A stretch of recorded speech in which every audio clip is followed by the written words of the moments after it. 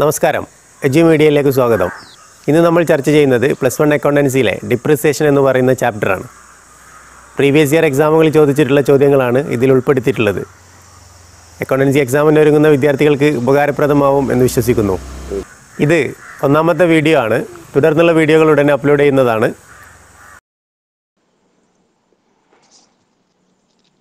നമ്മളിന്ന് ചർച്ച ചെയ്യുന്നത് ഡിപ്രിസിയേഷൻ എന്ന് പറയുന്ന ചാപ്റ്ററിനെ ബേസ് ചെയ്തിട്ടാണ്.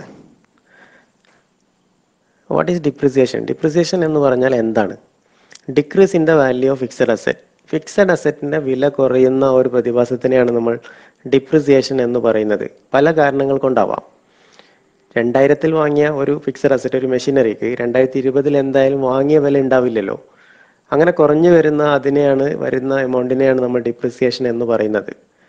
ജെ.എച്ച്. ബർട്ടൺ പറഞ്ഞൊരു ഡെഫിനിഷൻ ഉണ്ട്. Depreciation is the shrinkage in the value of N asset at A given date compared with its value at A previous date. Depreciation ഈ ചാപ്റ്ററിൽ നമുക്ക് 2 മെത്തേഡുകൾ പഠിക്കാനുണ്ട്. 2 methods of depreciation. Number 1 fixed instalment method, number 2 diminishing balance method. 2 മെത്തേഡുകളും തമ്മിലുള്ള വ്യത്യാസം എന്താണ് എന്ന് നമുക്കൊന്ന് നോക്കാം. ഫിക്സഡ് ഇൻസ്റ്റാൾമെന്റ് മെത്തേഡ്, പിന്നെ 2 പേരും കൂടിയുണ്ട്. Straight line method, original cost method എന്നൊക്കെ ഇതിനെ വിളിക്കാറുണ്ട്. ഫിക്സഡ് ഇൻസ്റ്റാൾമെന്റ് മെത്തേഡ് പ്രകാരം ഒരു ഫിക്സഡ് എമൗണ്ട് ഓഫ് ഡിപ്രിസിയേഷൻ ആണ് നമ്മൾ എല്ലാ വർഷവും ചാർജ് ചെയ്യുക. ഉദാഹരണത്തിന് ഈ എക്സാമ്പിൾ നമുക്കൊന്ന് നോക്കാം. 2000 ഇൻ ദ ഇയർ 2000 നമ്മളൊരു ഫിക്സഡ് അസറ്റ് വാങ്ങുന്നു. 50,000 രൂപയാണ് അസറ്റിന്റെ വില. അസറ്റിന്റെ വില നമ്മൾ നിശ്ചയിക്കുമ്പോൾ അസറ്റിന്റെ വില പ്ലസ് ആ മെഷീന് അല്ലെങ്കിൽ ആ ഫിക്സഡ് അസറ്റ് കൊണ്ടുവരാനുണ്ടായ ട്രാൻസ്പോർട്ടേഷൻ ചാർജ്, അതേപോലെ അതിൻ്റെ ഇൻസ്റ്റലേഷൻ ചാർജ്, ഇതൊക്കെ അടക്കമാണ് ഫിക്സഡ് അസറ്റിന്റെ വാല്യൂ നിശ്ചയിക്കുക. അപ്പോൾ 50,000 രൂപയുടെ ഒരു ഫിക്സഡ് അസറ്റ് വാങ്ങി അതിന്റെ പെർസെൻറ്റേജ്, ഡിപ്രിസിയേഷൻ കാണാനുള്ള പെർസെൻറ്റേജ് 10% ആണ് എന്നിരിക്കട്ടെ. അങ്ങനെയാണെങ്കിൽ ആ വർഷം അവസാനം 50,000ന്റെ, ഈ മെഷീന്റെ വില 50,000 ആണ്, 50,000ന്റെ 10% 5,000 രൂപയാണ് നമ്മൾ ഡിപ്രിസിയേഷൻ ചാർജ് ചെയ്യുക. ഈ എമൗണ്ട് ആണ്, ഈ ആദ്യത്തെ വർഷം നമ്മൾ ചാർജ് ചെയ്ത 5,000 എന്ന് പറയുന്ന ഡിപ്രിസിയേഷൻ എമൗണ്ട് ആണ് നമ്മൾ എല്ലാ വർഷവും ഡിപ്രിസിയേഷൻ ആയിട്ട് ചാർജ് ചെയ്യുക. ഇപ്പോൾ 2001 ആവുന്ന സമയത്ത് 2001 50,000 രൂപയുടെ മെഷീനായിരുന്നു നമ്മൾ വാങ്ങിയത്. 5,000 രൂപ ഡിപ്രിസിയേഷൻ ചാർജ് ചെയ്താൽ പിന്നെ 2001 ആ മെഷീന്റെ വില 45,000 രൂപയാണ്. ആ വർഷവും അവസാനത്തിൽ 5,000 രൂപ നമ്മൾ ഡിപ്രിസിയേഷൻ ചാർജ് ചെയ്യും. അപ്പോൾ 2002 ആവുമ്പോൾ ആ മെഷീന്റെ വില 45,000 നിന്നും 5,000 രൂപ ചാർജ് ചെയ്താൽ 40,000 രൂപയാണ്. ആ വർഷവും അവസാനം 5,000 രൂപ ഡിപ്രിസിയേഷൻ ചാർജ് ചെയ്യും, 5,000. ഇപ്പം 2003 ആവുമ്പോൾ 40,000 നിന്ന് 5,000 ഡിപ്രിസിയേഷൻ കുറച്ചാൽ പിന്നെ ആ മെഷീന്റെ വില 35,000 ആണ്. ആ വർഷവും നമ്മൾ 5,000 രൂപയാണ് ഡിപ്രിസിയേഷൻ ചാർജ് ചെയ്യുക. അപ്പോൾ ഫിക്സഡ് ഇൻസ്റ്റാൾമെന്റ് മെത്തേഡ് പ്രകാരം ഒരു ഫിക്സഡ് എമൗണ്ട് ഓഫ് ഡിപ്രിസിയേഷൻ ആണ് നമ്മൾ ചാർജ് ചെയ്യുക. 5,000 രൂപ എല്ലാ വർഷവും ഡിപ്രിസിയേഷൻ ആയിട്ട് ചാർജ് ചെയ്യുന്ന മെത്തേഡിനെയാണ് ഫിക്സഡ് ഇൻസ്റ്റാൾമെന്റ് മെത്തേഡ് എന്ന് നമ്മൾ വിളിക്കുന്നത്. ഇനി രണ്ടാമത്തെ മെത്തേഡ് നോക്കാം. Diminishing balance method, reducing instalment method, return on value method എന്നിങ്ങനെ 2 പേരുകൾ കൂടി ഇതിനുണ്ട്. ഡിമിനിഷിംഗ് ബാലൻസ് മെത്തേഡും ഫിക്സഡ് ഇൻസ്റ്റാൾമെന്റ് മെത്തേഡും തമ്മിലുള്ള വ്യത്യാസം എന്താണ് എന്ന് ഈ ഉദാഹരണത്തിൽ നിന്ന് വ്യക്തമായിട്ട് മനസ്സിലാവും.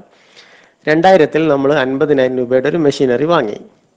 ആ മെഷീനറിയുടെ 10% ഡിപ്രിസിയേഷൻ നമ്മൾ ചാർജ് ചെയ്യുന്നത്. അങ്ങനെയെങ്കിൽ 50,000ന്റെ 10%, 50,000 × 10/100, 5,000 നമ്മൾ ഡിപ്രിസിയേഷൻ ചാർജ് ചെയ്യും. കഴിഞ്ഞ മെത്തേഡിലും അതേപോലെ തന്നെയാണ് ചെയ്തിട്ടുള്ളത്.